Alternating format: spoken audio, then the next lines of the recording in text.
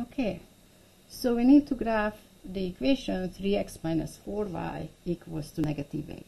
The first approach to graphing equations is to come up with values of x and figure out what y should be that belongs to that x.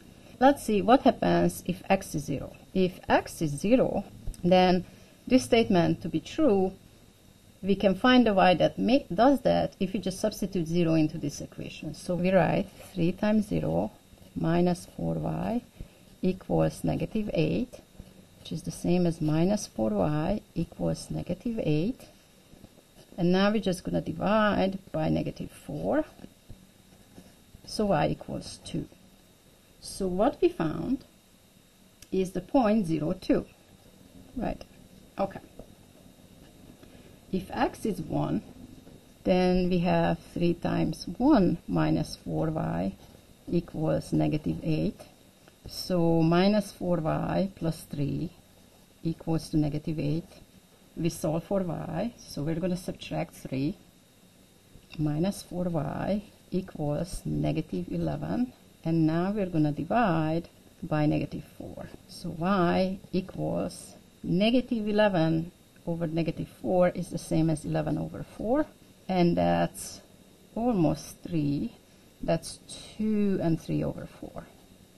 So we found the point 1, 2 and 3/4. If we want to graph a line with good precision, we should not use points like this. It is much more preferable to use points where both x and y are integers. Such a point is called a lattice point. If it's possible, we should work with lattice points. This point is not quite useless. We can use it to check. This point is x equals 1, y equals almost 3, so somewhere here. We're going to see if the nicer lattice points will confirm the location of this point. So, what went wrong? In both cases, when x was 0 and 1, we divided by negative 4. So, whether we get an integer for y or not hinges on divisibility by 4. And what that means is that once we find a well-behaved number like 0, the next number that will behave well is when we add or subtract multiples of 4. So x equals 2 will not work, x equals 3 will not work, but x equals 4 will work, and x equals 8 would work, and negative 4. So let us substitute x equals 4 next. So if x equals 4, then the equation 3x minus 4y equals negative 8 will become 3 times 4 minus 4y equals negative 8, which is the same as minus 4y plus 12 equals negative 8.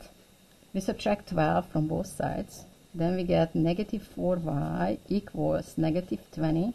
And now we divide by negative 4. Negative 20 divided by negative 4 is plus 5. So y equals 5. So we found the point 4, 5.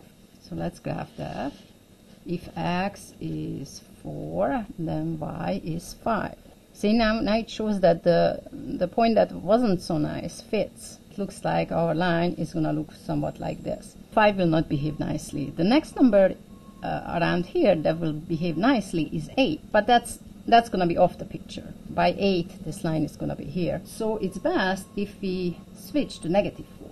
So let's see what happens then. If x is negative 4, then 3x minus 4y equals negative 8 will become 3 times negative 4 minus 4y equals negative 8, which is the same as minus 4y minus 12 equals negative 8. And we're going to solve for y. We're going to add 12.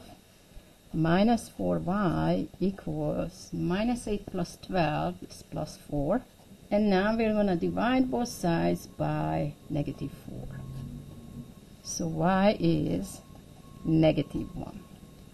So what we have found is the point negative 4, negative 1. Negative 4, negative 1. So the next useful point would be at x equals negative 8. That's already off the picture. So we got all the lattice points we could. We have found 4 points. That should be enough. So we're just going to put a ruler through these points and connect the dots.